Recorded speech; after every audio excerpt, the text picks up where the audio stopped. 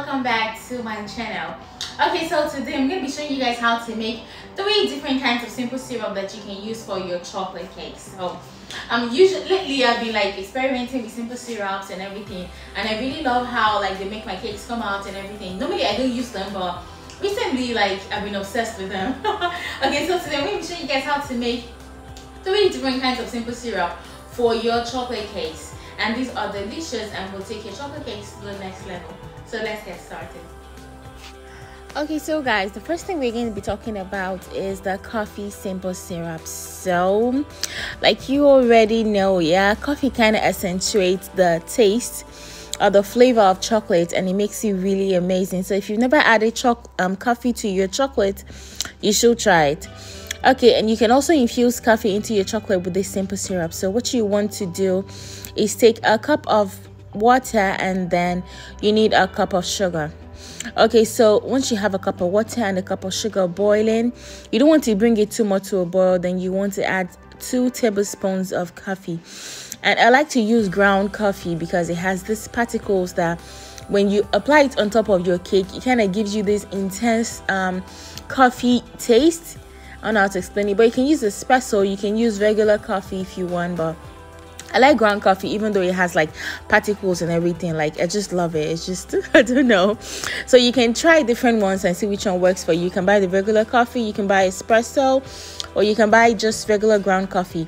Plus it's a lot cheaper, so you can try that. So what you want to do is you need a cup of sugar, 1 cup of water, and then 2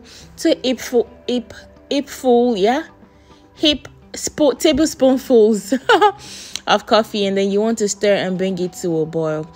Okay, so when I do this, I like to first of all pour it in like a ceramic plate or maybe a glass bowl, yes, so it can cool down a little before transferring it into a plastic bowl where I cover it and store it in the fridge, and this saves for about 2 or 3 weeks. Yeah. Okay, so the next one we want to talk about is the cinnamon simple syrup. So what you need for that is 1 cup of water, and added to that you need a cup of sugar. Yes, it looks like I'm adding 2 cups of sugar, and that's because the cup I'm using is half cup, so I have to use 2 of it to make like 1 cup of sugar. Does that make sense? Okay, so it's not 2 cups of sugar, it's 1 cup of water, 1 cup of sugar, and then to that you're going to be needing 3 teaspoons. Like there's a difference between teaspoon and tablespoon. I hope you guys know. Yeah, so 3 teaspoons of cinnamon, and then you're going to be adding it to your pot. And for this one, you want to make sure you do this before boiling. So like before putting it on the heat, you want to put like 2 teaspoons of cinnamon, and you want to stir it together with the sugar and the water. The reason is because like if it's on the heat, it tends to form lumps really fast, so you want to stir it together and make sure it comes together first before transferring it to your heat source, if that makes sense. Otherwise, if you do it on your heat source like we did the first one, it will form lumps, and then like you don't want lumps, because then you can now like bite. When you bite into your cake, you might bite like big chunks of cinnamon, and that's just a weird taste. It's a chocolate cake. You don't want to. You just want a hint of cinnamon. You don't want it to be overwhelmed with cinnamon flavor. You get. Okay, so you want to stir it completely and make sure there are no lumps completely before you transfer it to your heat source. So it's important for me to mention at this point that like once there are no lumps, then you transfer it to your heat source.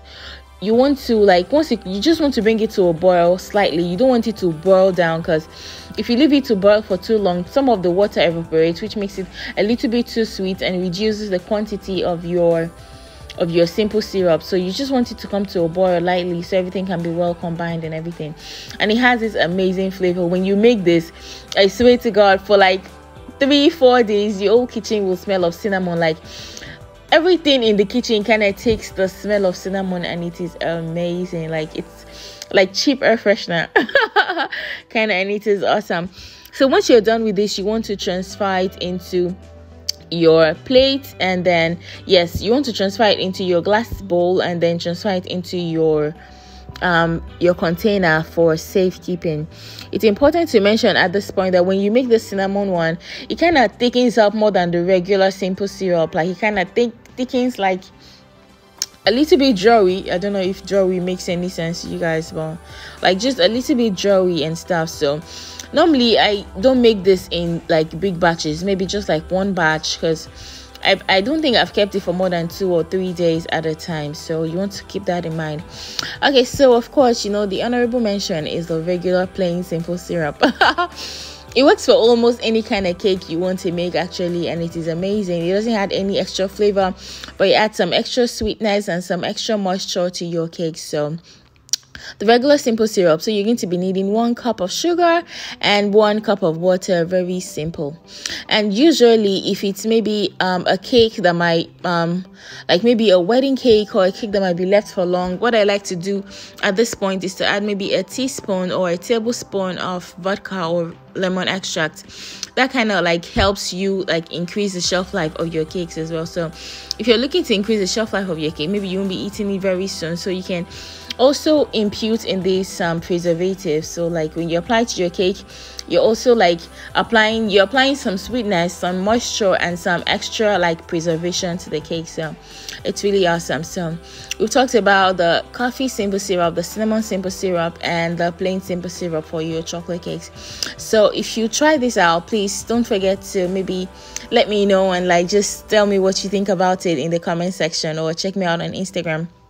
And then I also have a video on how like you can make 4 different kinds of simple syrups for vanilla cakes that are awesome and you'd love. So I'm going to put the link right up here. It says click on me. Yeah, click on that and check it out and let me know as well.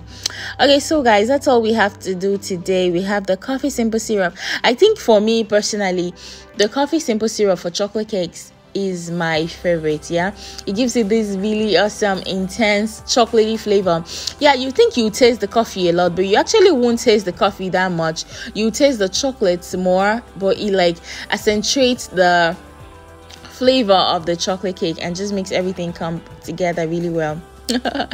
Okay, so guys, thank you for always watching my videos, and I have another video on simple syrup for you guys. 4 different kinds of simple syrup, just regular simple syrups that you can use for your cake, and you can decide which is best for you. So I'm going to put the link right up here. Make sure to check that out as well if you're looking for, you know, ideas for your cake business and like how to like improve your cake experience for your customers and everything. So that's all we have today. We have the plain one, we have the coffee one, and then we have the cinnamon one. Okay, so guys, don't forget to follow me on Instagram as __, like 2 underscores, then cake me away. Yes, and remember to subscribe to this channel and give me a thumbs up for this video. I love you guys, and bye.